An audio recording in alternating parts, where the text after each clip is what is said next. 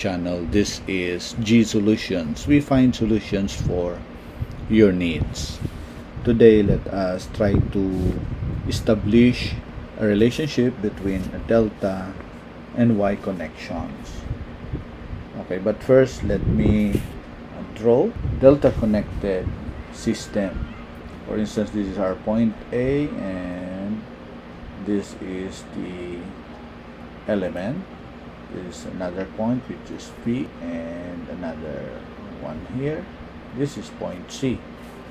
Okay, let's name this as ZAB, since that we consider the points in which this branch is connected, that is point A and B.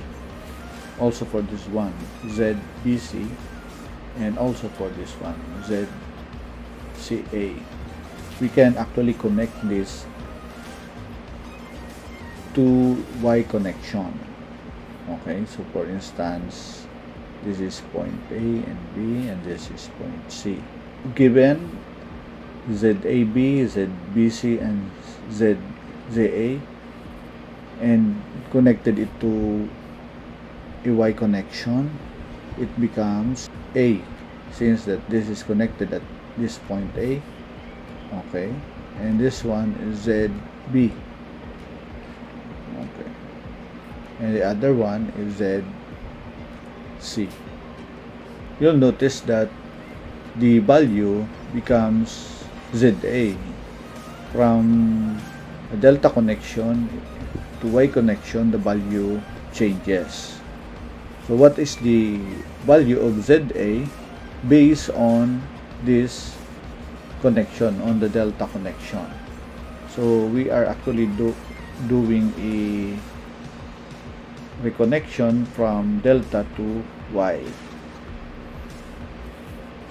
We know already that to be able to get, for instance, ZA from this one, from this delta connection, you know that ZA is here, it is connected here.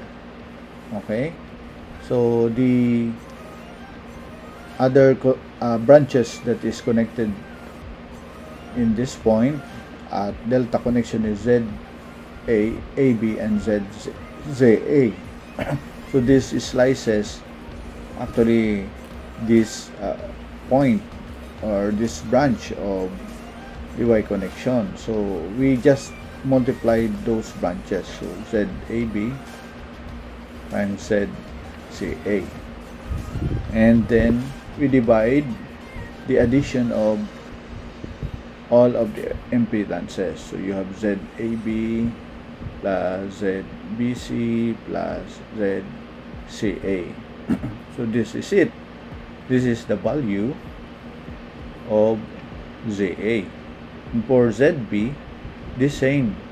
So B is here and the connected branches there are ZAB and ZBC. So we multiply those two branches, ZAB, ZBC, and again the same denominator. We just copy the addition of all of the elements connected in delta. And also for ZC, same thing. ZC is here. Okay, these are the impedances that is connected at C, so that is ZA multiplied to ZBC, and then the division of ZAB, ZBC plus ZCA. So it's very clear. Now, to get the relationship between delta, we are getting the relationship between delta to Y and Y to delta relationship. If it has the same impedances, it means if our ZAB is equal to ZBC, and which is also equal to ZCA. So what will be the relationship? So suppose let us name this ZAB, ZBC, ZCA equals to Z. So we just substitute this Z to an equation. Let's choose, for instance, this one. Okay, choosing that one.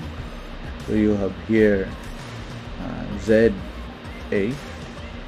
So substitute ZAB is actually equal to Z, and ZCA here is actually equal to Z. So we multiply Z and Z over Z plus Z plus Z.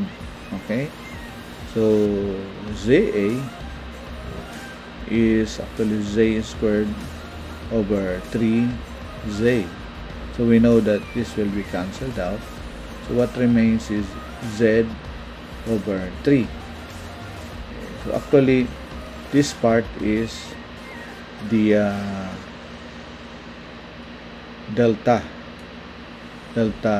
values for your impedance. So, and this one is the Y values of the impedance. So we can say that ZA is ZY, which is equals to Z delta divided by 3. So this will be the relationship of the Y connected impedances and delta connected impedances. You just divide Z delta, okay, by 3, and you get the relationship between the two.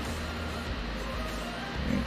So this will now be the answer.